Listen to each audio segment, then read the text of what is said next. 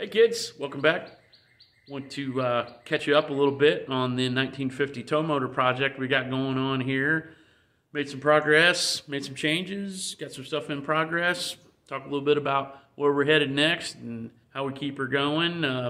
Definitely been using it. See over my shoulder here, milling machine. I mean, everybody said, why do you need a forklift? Well, yeah, 2,000 pounds, picked it up, move it around. Guess what? We got a mill. So if you're new to the channel, check out some of my other projects. We got cars, bikes, shop equipment, lots of interesting stuff, car shows, something for everybody. How about that?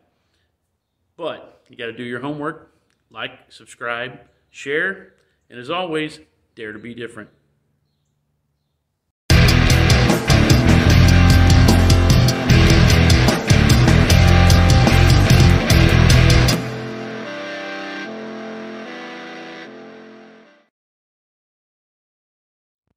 All right, here we go. Well, it looks like I got this thing all tore apart and it's not operating, but it is. I was driving around, moving that mill, and it's like, what the heck's going on here? Well, if you go back an episode or two, you'll see that there was a little dashboard here that had some gauges. They're supposed to have some gauges in it.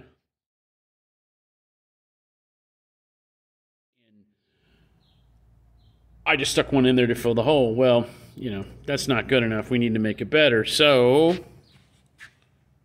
ta-da, look what we got here. Now, obviously, if you know old car stuff, you're going to say, Smith's gauges, that's British, what the heck? And you got metric numbers in there, and those don't make sense. But, hey, it all works, and I'm going to hook them all up. What it should have had and what I wanted was kind of like Stuart Warner type, you know, with the same look, but that type of really just basic black face, white letters. Well, it turns out the electric ones like that are big money, and this whole operation here is little money. So these were like $20 or something, no kidding, from India, and I'm like, I would love to know, you know, temperature and you know, oil pressure. That's nice. Probably like not a whole lot with this thing, even when it's supposed to be new. But you know, just kind of have an eyeball on whether the needles are moving or not. As you remember from previous episode, we don't have a charging system at all. We're just running off the battery, and you know, we'll fix that, but fills the holes out nice. And we saw, you know, we're going to make a toggle switch adapted to this, a lighted toggle switch that was in the previous episode. Put that in there, and I bought a choke cable off of a company called Steiner Tractor Supply because they have forklift stuff too. And I wanted one that said choke on it. I didn't want some funky symbol or anything because I wanted it to look old. And then, of course, the push-button starter goes here. So that's going to be an improvement over this. I believe is the original push-button starter setup here, but we're gonna kind of tidy this wiring up a little bit. This is a pretty nice little addition the previous owner made, but it's not what's supposed to have. This is just a pull switch. The original equipment had a key switch on it, but you know, I'm not worried about somebody not having a key and starting it, so we're going to put that lighted toggle switch just as a check for me so I can see did I accidentally leave it on, because, you know, I forget things. Sometimes you forget, right? But I think it looks pretty good. Yeah, I'm not going to bolt it in there or anything, but yeah, you know, we're doing this all piecemeal here. You know, Johnny Cash style, one piece at a time. But it came out pretty good. This little housing is kind of funny. You know, nowadays I think they would have a dedicated tool to make this whole piece, and the only thing that is even close to being that is this little recessed area here where the choke plate. The rest of this stuff was just done with a brake. They look at the back side of it. It's kind of booger welded here in the corner. So they just cut this flat pattern out here with the holes for the gauges, and then you know, hit it with a turret press or something to you know, make this little kind of angled face for the choke, and then just bent it all up and welded all the corners together, and then took a piece of flat metal here and ran it around the corner and welded it on 3 sides. So, I mean, this, besides that, if you didn't have one of these, you could really kind of make it on your own with some shears or a cutoff wheel and a welder. You could duplicate this thing. I mean, yeah, if you get clever, you could probably come up with a way to make a tool to form that. But I just thought that was pretty neat. You know, I mean, it's very unsophisticated, but hey, it works. You know, it's a forklift. It's supposed to be kind of durable. You know, and the Smith's gauge thing, yeah. Hey, Smith. This is Smith Motorworks, man. I mean, I gotta have Smith on here, right? So I thought that was cool.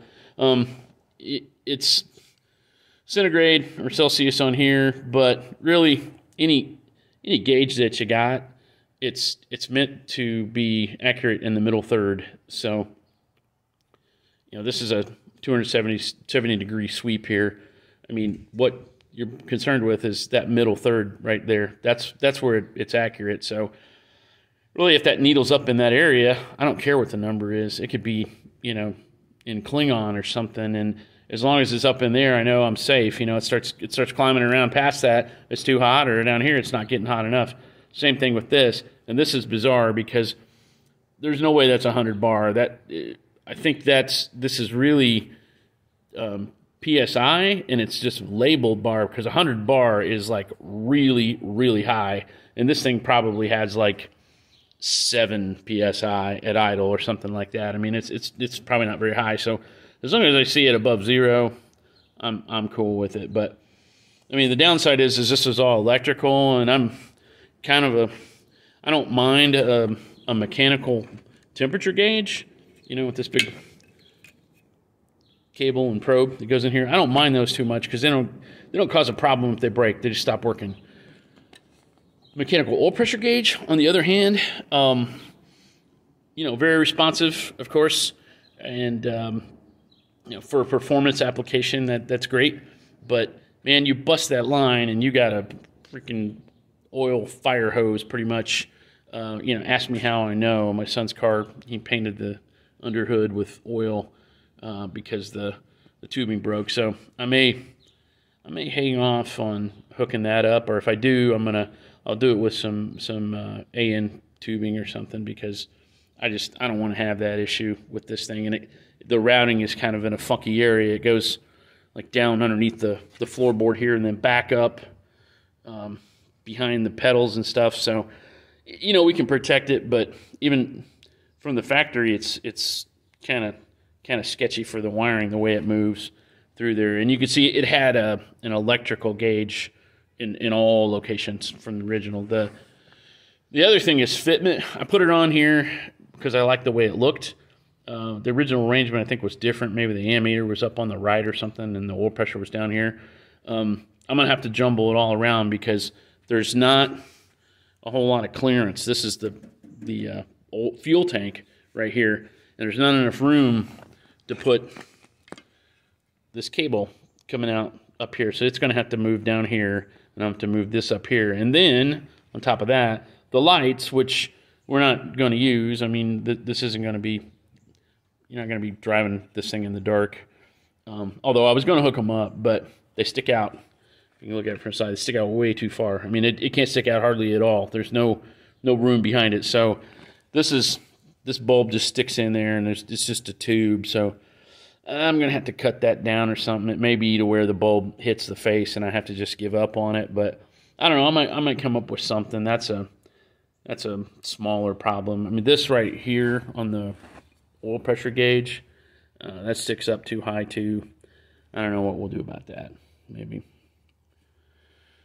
who knows? You know, maybe I can put a right angle fitting or something in there, or we just don't hook it up. But it looks better with something in the holes. When it's got the choke cable in here, which we will hook up, because I hate running this thing with no choke.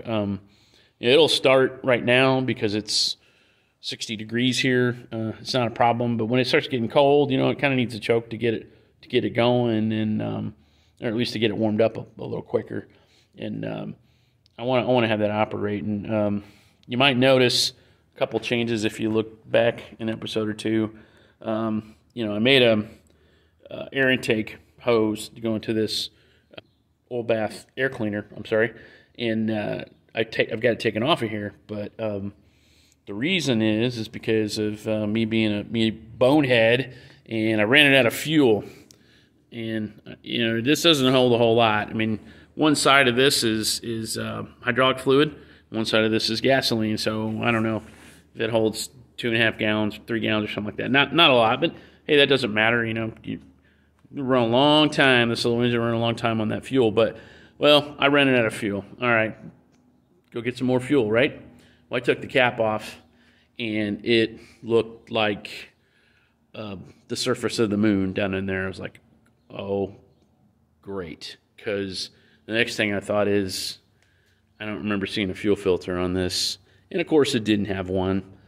And I'm like, all right, well, let's just see what we got in the fuel line here. So I took it loose and blew it out. But I'm like, more likely than not, whatever was in there got in this little carburetor here, this little updraft carburetor. And I'm like, I don't want to goof with this thing. It says Bendix on it, but it's actually a Zenith design, and that goes back to like the beginning of the automobile, like, you know, 1900 or something. So pretty primitive and reliable, but probably not an information for me on getting gaskets and how to adjust it. So I'm like, got my fingers crossed here. Well, I went out and got some flexible line and put one of these glass clear filters in here just so I could see, you know, if fuel was flowing or not. And it was flowing, it was going through. I got mixed feelings about those. I think they're okay if they're not too old. But we're gonna do something better, because the fuel line just ran through a hole in the body or frame here. You know, this is kind of body and frame, the same thing. It just ran right through there, just metal right through a hole. Now, maybe I had a grommet years ago that just turned to dust, but I don't like that. I'm going to put a bulkhead fitting in there, and we're gonna plumb it right. You know, I'm not restoring this, so if something really looks out of place, you know, that kind of bugs me. That's sort of why I wanted these gauges to look old, you know, so it wouldn't immediately stand out. I know I got the LED toggle switch. Hey, that we'll deal with that, but I'm going to put some, you know, AN line on this. I trust that stuff, and, you know, it can take the, you know, banging around and maybe getting abraded, or if that's the right word, you know, having contact with something else and not wearing through, and I'll never have to worry about it again. And it looks cool, and also it would be period correct. I mean, they used AN fittings and line in World War II, so it won't look too weird. But the bad side of this story is I did get dirt in the carburetor, and it was pouring gas out. That's why I got the line off, or the air hose off here.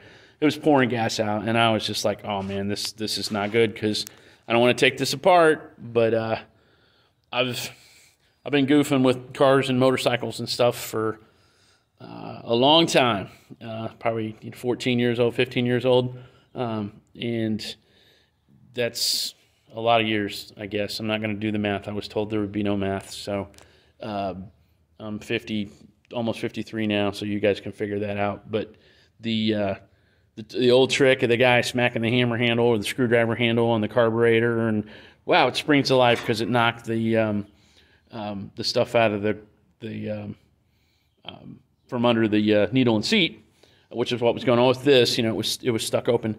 I know it works. I've seen it work. You guys have seen it on the YouTube, on other guys doing it all the time, and it just never worked for me until it did, and it worked on this. I couldn't believe it. I was so happy. This old thing likes me, evidently, and been fine ever since. So, you know, nothing's going to get past this filter now, and whatever was in there hopefully pushed its way out through our new, you know, kind of non-stock muffler setup here that is pretty quiet. We're going to start it up here in a little bit, because I realize you guys have never heard it run, and it's kind of neat. I mean, it isn't like hearing a, you know, Don Garlett's Hemi or something running, but it's still pretty fun. But let's go over to the other side here, and I'll show you what I did with the battery system. One of the things I don't like with my old cars or bikes or whatever is leaving them electrically charged for a long period of time. If you're going out and driving it every day, yeah, maybe it's all right. But I'm not so concerned about the battery running down. I'm concerned about, you know, old wiring or old repairs, and there's some issue, and you know, you walk away and this is sitting here at 2:30 at night and it burns the whole place down. You know, not only do you tear up the vehicle, but you know, you might lose everything else you got. So we don't want that. As you know from watching the previous segments in this series, we don't have any kind of charging system at all. We got this, you know, what I believe is like a Delco 6-volt generator here, DC generator that is just completely unhooked. It may work for all I know, but this has been partially converted to 12-volt. Still got a 6-volt starter, but we got a 12-volt solenoid, 12-volt coil, excuse me. Am I tearing up the starter? I don't know. It's ran like this for a decade, so I don't know if I can take it or not.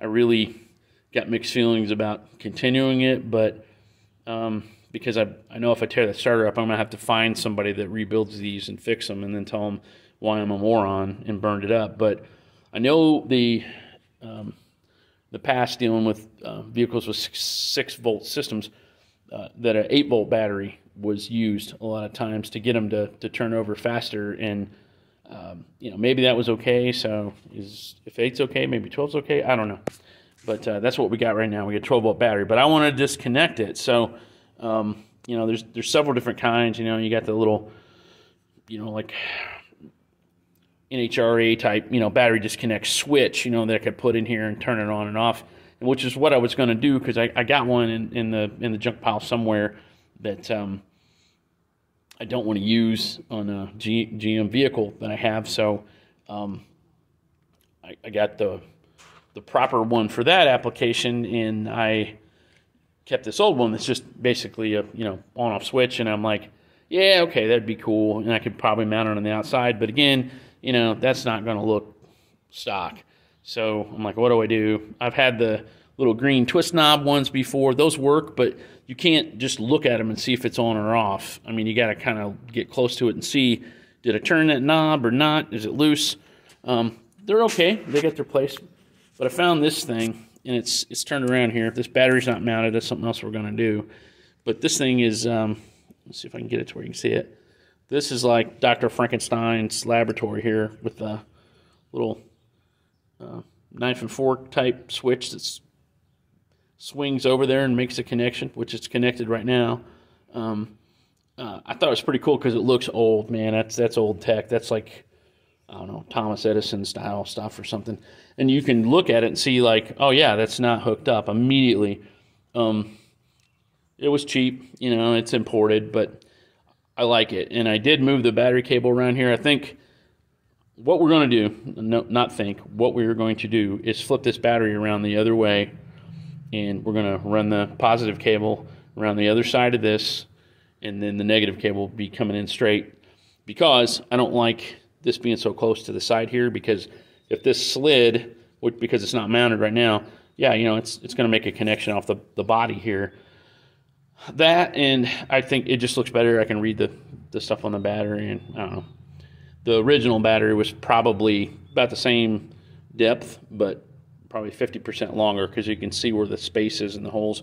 So we'll make, there's still some holes, mounting holes down in there. There's a big stud sticking up there. Let me see that. I'm blocking it with my hand, but it's right there. You see the threads on it in the shadows, maybe.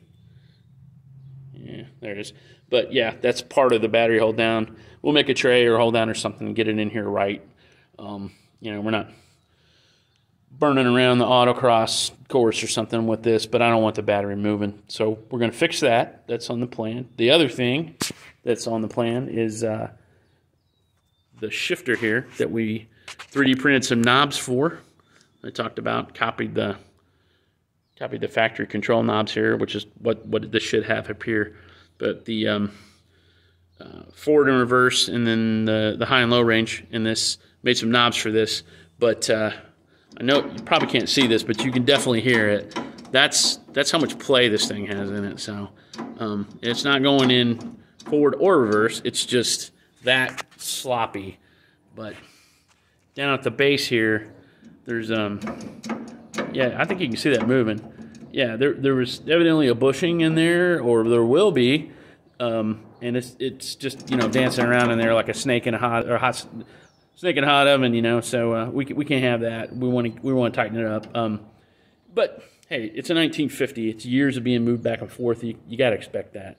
So we're gonna work on that. I got the floorboards out. The side floorboards are just sitting in here because I painted them, and I got this one out just because it's hard to put in and out, and I'm just lazy at this point.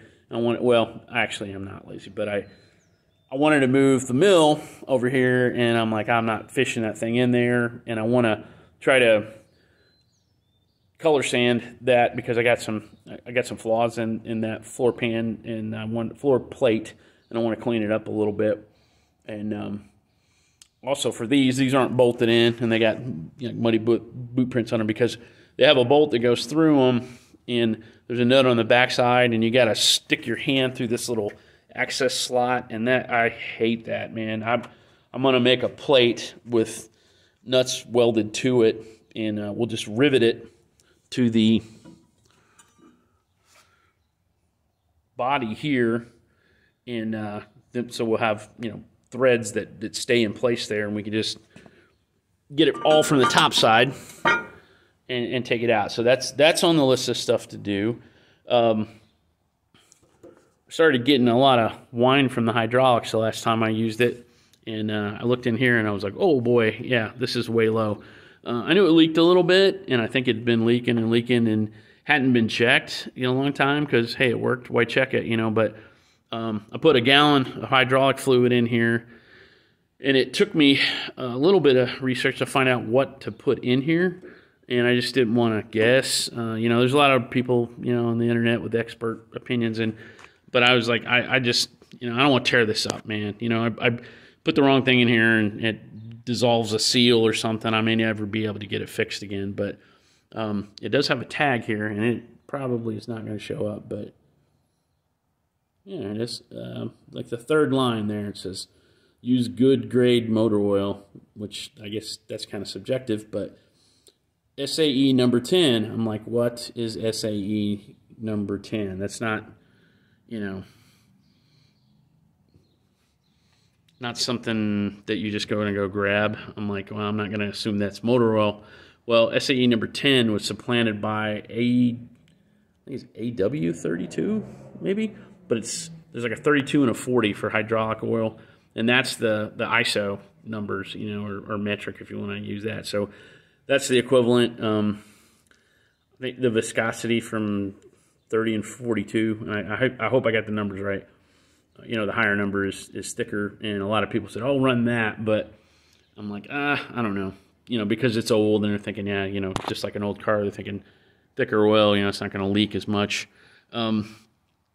I didn't want to do that, so I put the 32 in it that's supposed to have, and did fine. It took a whole gallon, and I think it's still low, but definitely started looking at where the leak is at, and it's the tilt cylinder on this side here, and I got a little pan underneath there to catch it. It's not bad. I mean, old mechanic told me, rather have them leak than burn it, which I know you're not talking about an engine here, but at least you know where it's going when it's leaking, was his thought, which is hard to argue with that logic, but may tear into that and see if I can get it resealed or buy the seals or something. There's a place right down the street. There's a lot of kind of race industries in my little town of Brownsburg, Indiana, and guys that do hydraulic stuff. So I may take that apart, take it down there, and see if it doesn't break the bank and get that going. But that's some of the things we got on the go. Like I say, definitely been using it. I'm still gotta get to this. This is kind of bugging me, and I'm not sure what's going on here. It's supposed to be a bolt-on affair, and it's welded and bolted, and it has extra bolts. But I want to get this out and try to, just bang some of the dents out of this and get it painted to where it looks, you know, a little closer to what we did with the side plates and the dash panel here. So, you know, again, piece at a time, making it look a little bit better. But hey, we're using it. It still runs like a top, and that's coming up next.